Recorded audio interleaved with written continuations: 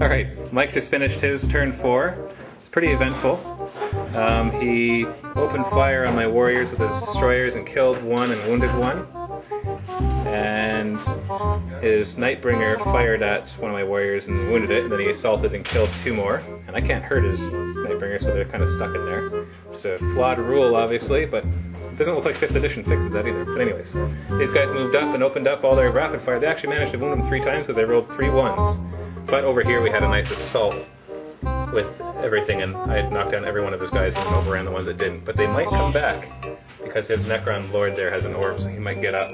And this assault, however, he managed to kill all 4 of my Gaunts, which leaves them wide open for a bunch of firing, but they're still pretty strong.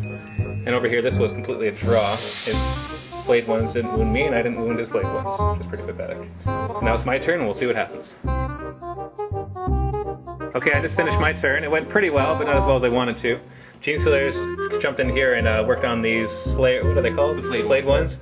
Killed 5 of 6 of them, which is really annoying because I needed the Genestealers to keep going to help out over here. This is becoming very hard.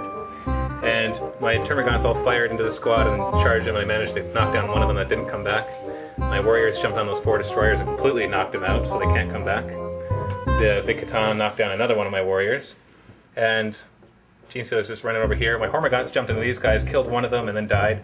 We've already rolled for the We'll Be Back, so these guys actually all stood up again, which is really annoying because now they're going to shoot at my Genestealers. So now it's Mike's turn.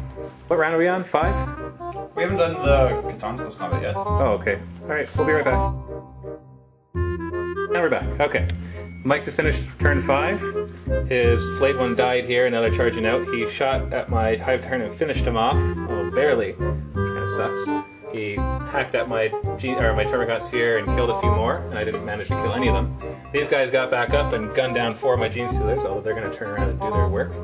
And we got this god here that knocked down 1 more wound of my warrior, so he's getting tied up here, but he's wreaking havoc on these 6 good shooters.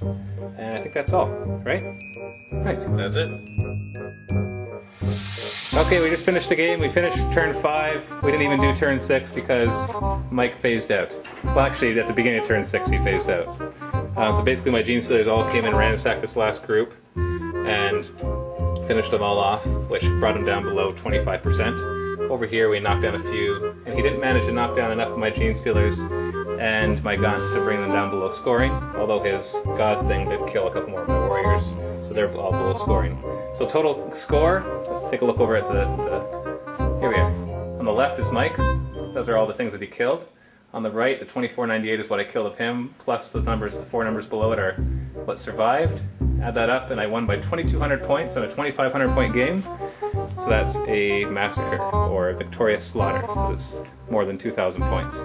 So, I win. Did you have fun? I did. Okay, it wasn't too disappointing. It was a good game. Even though the monolith died, man, he still held out. If he didn't phase out, I'm not really sure if I would have won. It would have probably brought it to a draw or something, because they would have survived a lot better. But it was a good game anyway. It was a very good game. It lasted a while. It was like 3 hours. Yeah. A little tiring too. It was. That's good. That's what you get with a 2,500 point swarm army. Holy cow, I've never played that many. Anything you would do different if you were doing this again?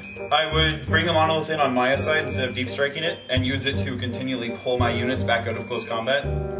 That would have probably got out. I probably had no Genestealers left if I'd done that. Yeah, that's true. You could have been able to gun them down more. I also probably would have, rather than throwing my Catan at a bunch of warriors who can't hurt it, which I mean was nice, he just got to sit there and do free hits every couple in a while. I probably would have actually taken him at the Carnifex and the Hive Tyrant and just slaughtered them on the way through. Yeah, he would have been able to do that too. Rather than although he might have got gunned down by the Hive Tyrant. He was pretty close to dying. He might have. Maybe. But he may not have, and he might have completely killed him. What would I have done differently? Well, I brought in the Swarm Army because that's what we wanted to do. Although if I was going to build a perfect army against the Necrons, I'd bring in just all Genestealers. That way, just completely rends the heck out of them. Because the Termagants actually have a hard time killing the Necrons. Even the Hormagaunts do, because they weren't upgraded for initiative or for their strength. Yeah. So they just had a very difficult time hurting them on a 5+. And I definitely need more destroyers. Yes, definitely. Although they did very well. They did. Extremely. They held out a long time, and that 12-inch movement gets them out of trouble really often. And they see Genestealers coming, they can run away and shoot at them. Then they see more Genestealers coming, they can run away and shoot at them. They're the ones that killed the Broodlord and all his retinue. Yes. So. Yeah, they did well. And they took out a good number of Gaunts, too. Yeah. So they're definitely worth their points. Oh yeah. Unlike the Monolith, who has now played 3 games and in total has killed 7 Gene Stealers, 4 of them by exploding. Well, you do have 2 more monoliths put together. Maybe that'll help. Yeah, we'll see. All right. Well, good game. Coming soon. And that's it.